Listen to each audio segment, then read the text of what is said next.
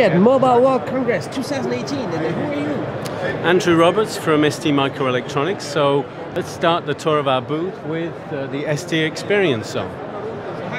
Hello, I'm Frédéric. I will show you our interactive table, and we are showcasing here on the wall some example of customer products. So right now you selected this one, and somehow it shows that your technology is inside the Note 8. Inside the Note 8 we have gyroscope, we have some pressure sensors, we have microcontrollers, and then thanks to the interactive table you can know more about all the products we have here.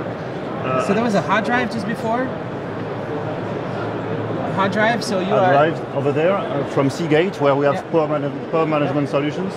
So what do you do in the hard drive? We have power management solutions provided by ST, and Seagate is one of our key customers for our hard disk drive. And using those elements, we can go further into the ST portfolio. Here, for the solution for the touch screen, we can browse the portfolio and have more explanation on what we are doing at ST, on plenty of use cases. Right. Here, what do you do in the shoe? In the shoes, is it a step tracker or? It's from Nike. We have some microcontroller and some motion MEMS. It's a brand new shoes from Nike, and we have components inside. Nice. And so there's some glasses that have something? Yeah, the glasses are from Aetol, from a French company. Yeah. We can go to the glasses there. We have a microcontroller, we have motion MEMS, and we have even some video running for this product, and have more information. What do you do in the Nintendo Switch? Nintendo, we have again plenty of microcontroller, motion MEMS, and we have also NFC. Our NFC solutions embedded into this component. So actually, ST is selling billions and billions of chips, right? Billions of components for microcontroller, connectivity solutions, power management. We have also sensors. We have analog products. We have a very wide portfolio of products for microelectronics. Nice. Awesome, thanks a lot. So can we look around your booth a little bit? Yeah, sure. Let's go and have a look at an application for the smart home. This is an application which shows voice and edge computing. So Roberto, please. Hi. So what are you showing here? Hi. Yes, we're showing a reference design of a smart home that can be controlled by voice or by gesture using sensors and actuators. So which sensors are the ST sensors in here? These are all ST sensors. We have sensors that can detect gesture, time of flight sensors, or sensor that can detect temperature and environmental parameters. You know, when I make a gesture, I can open or close this window with a gesture. Nice. And the system is an IoT architecture where the control is local and on the cloud at the same time. So this gesture... What does it mean, the coin station? It has nothing to do with Bitcoin, no? No, it's called BlueCoin in this case. And what is a BlueCoin? It's this board. It's an Eval board with 4 microphones that supports advanced audio processing, with which I can call Alexa, turn on the kitchen light. Just with this little, like this? Just with this little system. It has 4 microphones? It has 4 microphones. I can use 1 or 2 or 4, depending on how strong I want the interaction to be. Alexa, how old is Donald Trump? Look. Donald Trump is 71 years old. I thought he was 73. Are you sure? Okay, that's great. So with this system, I can ask Alexa to do things for me. Alexa, turn off the kitchen light. And the command is interpreted by the cloud, and the light goes off. Nice. Alexa, turn on smart home demo. Sorry, I didn't find smart home. Alexa can't find my smart home. Let's try again. Alexa. Oops. Alexa. So sometimes Alexa has connectivity issues, but even it's when... It's very busy right here. It is difficult to connect. Alexa is not supported on this a nice feature of this system is that whenever there is no connectivity, I can always do gesture and get an instant response, because whatever happens in the cloud happens also locally in this edge computing station, implementing Amazon Green Grass in this specific case. Okay. Alexa, Alexa's sleeping. That's okay. If you give me a second, I can ask. Yeah. So what is this board here that you're rebooting? Here we are rebooting a board implementing the AVS gateway. That is the gateway allowing Alexa to interact with us. And this is based on an STM32 controller, so it's a low-cost implementation, very simple, and it could be implemented in any existing system. How long is the battery life on this? The big battery? Depending on software optimization, this can last for several days. Alexa, how are you today? I'm doing great. Alexa? You know cats sometimes talk to me when there's nobody else around. So far I've learned one word. Meow. Alexa, where is Ivanka Trump right now? At a White House governor's meeting, President Donald Trump said that he would have personally run into the Florida school during the shooting that occurred earlier this month, even if he were unarmed. So Alexa knows everything. Alexa knows everything, yes. To respond, and she's helping to run our smart home now. Weren't exactly Medal of Honor winners. Right. Cool. Alexa, open smart home demo.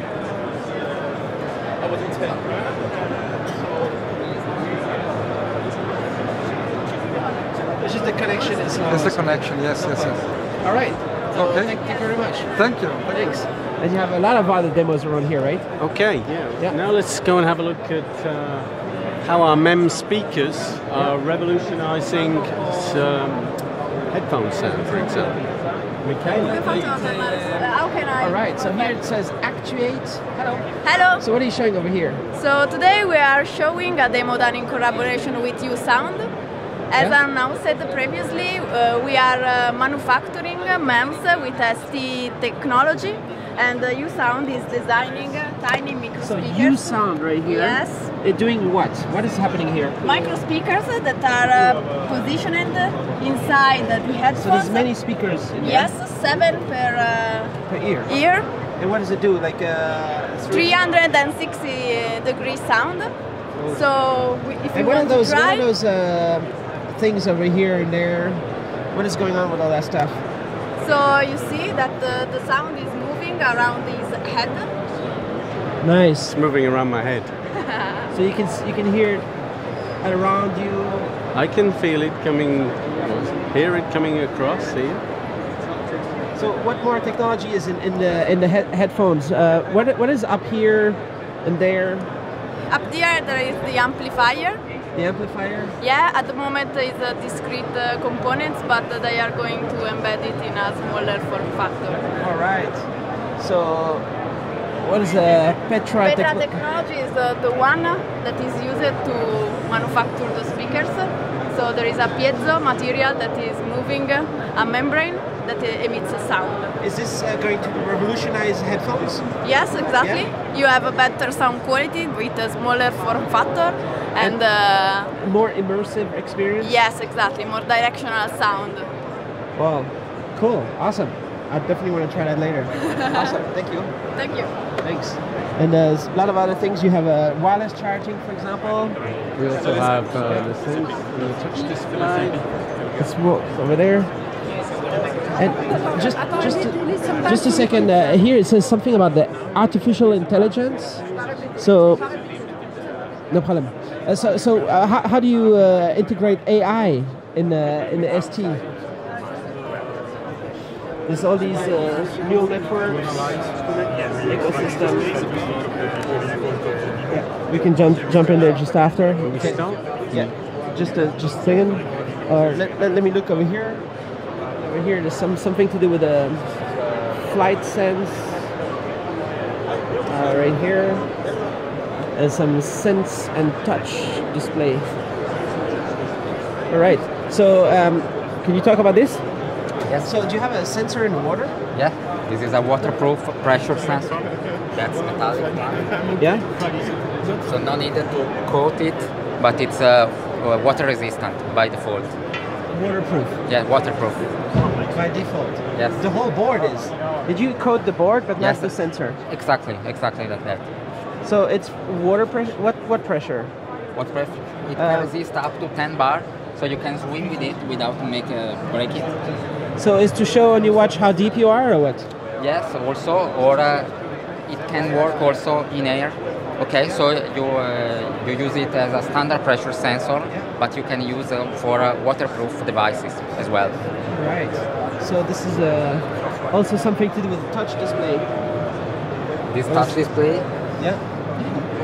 Yeah. Yes, it's meant for industrial application. So you can use a glove and touch? Yes, you can use a glove and use the touch in a harsh environment. Great. Cool, thank you. Right, what are you showing there? What are we showing here? This is like how NFC technology is revolutionizing the supply chain. So Christoph, maybe you can tell us about it. So what are you showing right here? So here we are showing NFC smart tag. So it's a tag with different sensors that can control the environmental data. For example, during logistics. Yeah, can you hold it right here? So what is on here? So on here there is one STM32 microcontroller. There is the big one there. The big one there. There is 3 environmental sensors like 3D accelerometer, 3D magnetometer, humidity, temperature sensor, and also nano pressure sensor. And around is NFC or what? Around is the antenna, and there is an NFC chip. So it's a dynamic tag, ST25DV. This is a dynamic tag which is used to communicate and to exchange the data between the sensors, in fact, and the smartphone. So you want me to show the? Yeah. So what is this? So this is emulating. Yeah. This is emulating some environmental data that are changing during transportation, for example. So here it's emulating a cold temperature. So first I need to set up my tag, saying that I will check temperature, humidity, pressure, vibration every 1 second. So my system will sample every second. It will take some measurement. So now it's measuring. Then I will emulate the shock. Nice. Go to the shock. Okay, so then I will emulate hot temperature. Yeah. Hot temperature. So now it's emulates like a transportation of goods. Then at the end, when my good is arrived, I can control what happened during the transportation. So I read my own data, and then I can print all the data. So we can see there is a lot of shocks and temperatures variation. So then I can decide if something happened during transportation. It's used for cold chain, monitoring, and so on. So food, transportation? Food, yes, and cold chain, transportation, and containers. Ice cream. I don't want the ice cream to melt. It's not a good taste. Yes, so thanks to NFC. Bananas, transportation, many things. Yeah, yes, the pet, exactly. Maybe the pet in the airplane to see if it was in. Yeah, so you can put everything. All right. Thanks. Thanks. So let's have a look at artificial intelligence R&D project. So maybe you can tell us a bit more about ST and our artificial intelligence project. So our approach regarding artificial intelligence is to propose to customer the solution according to their need. So we decline in 3 different segments. The first one is based on the STM32, and only on the STM32 when we integrate. What is this CubeMX AI? AI is development tools we use for STM32 application, and we add to CubeMX, and then neural network layers, and the users has access immediately to those layers to implement an AI solution. That's an ARM Cortex M4 based microcontroller. Yeah, but there's AI possible on this. Exactly. It's not an extra chipset. It's not an extra chipset. It's only the STM32. On the second solution, what we are proposing is right here. Yes. Yeah. So on this solution is still on an FPGA. Okay. So it's not yet at silicon level. So it's emulating a future chipset. It's it's all R&D project. So it's what will happen in the future? Will microcontroller with AI? With AI, and if you want to reach a good level of performances, so basically with this application, you can manage with a few classes, up to 10. Yeah. With this application, with this IP, you can manage with hundreds of different classes. And with the last solution, you can go to thousands. Let's go over here. So, please stand right here. This is called the Deep Learning ST Orlando V1. Yeah. So it's a deep convolutional neural network SOC. So it's a SOC solution. It's a new SoC? It's a new SoC. It's right here. Yeah. And this SoC. What is it? What is the SoC in here? Hey. Where the SoC is this. Is it a microcontroller? It's it's a heterogeneous system based on ST architecture that includes hardware accelerator as well as ST DSPs. Is it no ARM or something else? There is a M4 ARM that is used for control all the system. And what is used for neural network? What is it designed for that part? Okay. The networks that we can deploy are a variety of different topologies and training set. We vary from the AlexNet topology for object classification to the tiny YOLO network that can detect multiple objects on the scene, and vary from the scene evaluation, face recognition and face expression analysis, as well as behavior analysis. So it says here 28 nanometers FDSOI SoC. Yes. For deep convolutional neural networks. Is this shipping or what? Is it the prototype or what is it? Oh, this is an R&D prototype. First prototype of the SoC? Yes. Yeah. Okay, the development of the product is ongoing. Ongoing, and eventually there will be microcontrollers with AI, with neural networks. But the AI is already implemented in this system. Eventually, it can be connected to a sensor controller, like a system based on ARM. Maybe is this chipset available on the market? I don't have a specific deadline for. Right, and this will be important for the mobile world. There will be a lot of security cameras with AI. Or this is meant for run smoothly on autonomous systems, so for any mobile or battery-operated system. Cool. All right. It is meant for object detection on a variety of applications. All right, and right here it says. So you have a lot of partners. This is an advanced R&D project. It's not yet. Yes, that's R&D. A lot of interest at the show. Yes, a lot of people that is coming to ask for many different questions. Cool. Okay. Thanks a lot. Thank you. Great. Finally, one last one. Precise positioning are extremely precise GNSS applications. So Luis can tell you a bit more about that. Hey, so yes. Hello. Is this more than GPS? More than GPS. So it's GPS, GLONASS, Beidou, all the flavors, multi-constellation for GNSS ADAS. So really targeting high accuracy with functional safety for automotive. How accurate? So we bring down to 20 centimeters accuracy to sigma. So really high reliability behind this application for automakers, tier ones. So we're not targeting mass markets, really for automotive with security. And here, there's it looks like there's a chip that says Escape. No, Escape is a project. So it's a project. Yes, we're announcing today, but Escape is already a research project funded by European Union to really bring the best of European companies. So our silicon is inside. Yeah. And so your chipset? It's chipset, exactly. And these companies, what they do? So this is a tier one integrating, and the group Renault is testing in their vehicles for autonomous driving. So it's really going to help the self-driving car. It will help. Know where they are.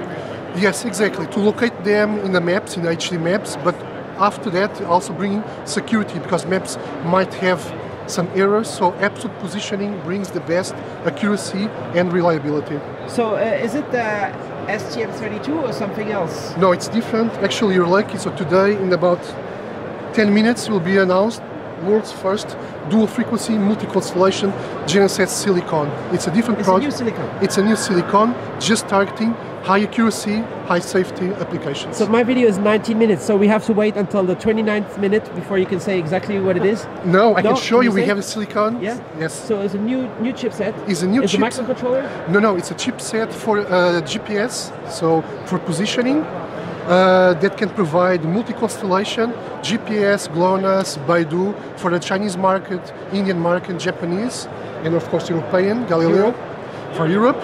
Bringing multi-constellation that brings down the accuracy to 20 centimeters. There is no other company doing this. Nobody do this on a chip? No. Everybody else doing software or what? They bring different software and they cannot bring... FPGA? Probably FPGAs, but they cannot bring safety, so ASIL. What is the silicon. What is ASIL? So it stands for functional safety. So accuracy and safety for automotive applications. And can you say if this is an ARM Cortex-M? Yes, so our silicon, actually I have here the picture. You can see it, so it's been real here. It's this one, Tesio 5. Can you hold it up to me a second? Exactly. So it's this one. Which one? This one, Tesio 5. So it's an M7 base. M7, correct. What is a hyperbus? That's a different communication for this silicon. And if you want also the functional safety, then it's Tesio APP, this one. So it's the same, multi-constellation, multi-frequency, and this is a differentiation for functional safety. So the name of it is Tesio. Tesio. What does Tesio mean? Tesio is actually a mythical Greek figure that helped people navigate to known areas. Nice. It's like the guy on the boat, on the ship. Exactly, yeah? exactly, something like that. And then we're using Tesio is old family already. We are actually very innovative since the 1990s, end of 1990s. Single frequency, single constellation, and now all together, multi-constellation, multi-frequency for high accuracy. Why is a box this size? Is it because it's for automotive you need a big thing? Can you make a smaller one too? Well, definitely. The silicon. How small can it be? The silicon is actually very small, just less than 1 centimeter by 1 centimeter. Can this be in the child tracker or something? Definitely, it could be. We're targeting automotive. Watch. It can be in a watch, definitely. It can be where? It can be in many different applications, a smartphone, for instance. Pet tracker? A pet tracker, but here for high accuracy and safety, we're targeting mostly automotive. Automotive is most important? It's the most important because maybe military? I don't know about the military, but for automotive, definitely that's our target. And we're the first ones doing this. All right. And how soon is it mass production, mass deployment? This is all for very soon in automotive, you mean 2-3 years time. So SOP 2021, we're working with all the German automakers, tier 1, so it's going to production. All right. Okay. Thanks a lot. Thank you very much. All right. That was great. Okay. So thanks a lot for this. So it's a busy show. Very Mobile busy. World Congress. Very busy show, and hopefully we'll see you again next year as well. I'm going right now to the Embedded World, so that's a whole other bunch of demos, so right? You'll see this lots, the fan zone, the STM32, some automotive demos, some NFC. There's lots of things to see over there. So have a good trip to Nuremberg, and nice to see you. Thanks a lot. Cheers.